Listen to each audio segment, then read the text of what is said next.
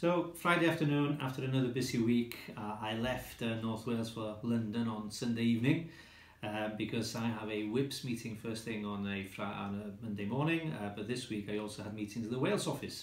It's clearly been a busy week because we were expecting the European withdrawal bill to be published on Thursday, and there was a lot of preparatory work to be done in the Wales office because after all, it's not every week that you announce the bill that will see us leaving the European Union after 44 years. So that happened on Thursday. By that point, we'd spoken to stakeholders in all parts of Wales, including here in Aberconwy, so that they knew roughly what was in the bill and what was the intention of the bill. So that was the serious politics part of the week. But actually one of the most disturbing parts of the week was the fact that we had a Westminster Hall debate in relation to the orchestrated abuse of political candidates by opponents during the course of the recent election. And while some people are trying to claim that this is something that happens to all candidates, there is little doubt that the upsurge in intimidation, in abuse of candidates has happened primarily since the election of one Jeremy Corbyn as leader of the Labour Party. It started off by being an attack upon moderate Labour members who suffered greatly during the past year, but during the general election it became an attack on Conservative Party members, and that was articulated by my good friend Simon Hart MP in a Westminster Hall debate where I felt very frustrated being a minister and a whip. I wasn't able to speak. Anyhow, after finishing in London on Thursday, I got back to North Wales, and today has been a great day. I've been up in Sbetivan opening Llyn Conwy, the new water treatment works that will ensure that there is a good supply of clean water to Wythnos, Sbetivan, Betws y Coed, so 2,500 people in total.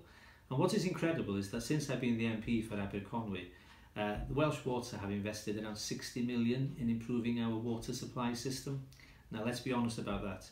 60 million pounds of investment in a local factory, we'd all know about it, but when Welsh Water spend millions of pounds improving local infrastructure in Conwy, in Dolgarrog, in Sbetivan, we seldom realise it because we just take water coming through the tap being clean and easy to drink as something that should happen.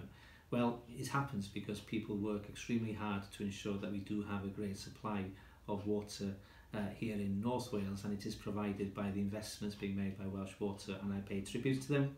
But more importantly, I pay tribute to the children of Sbetivan Primary School who provided the entertainment at the official opening, and they were just fantastic. It shows once again how important small rural schools are to our community. And I'm now back in the office. Friday afternoon, just had a meeting with a cabinet member from Conwy Council to discuss local issues.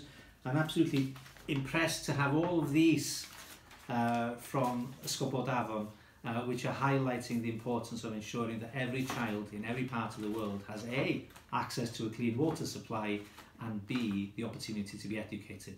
And sometimes when we complain about the situation that we face here in the United Kingdom, it's just great to see that local schools are highlighting to their pupils that yes, sometimes things are not perfect in Wales, not perfect in the UK, but compared to how things are in many parts of the world, we are very lucky to live where we are.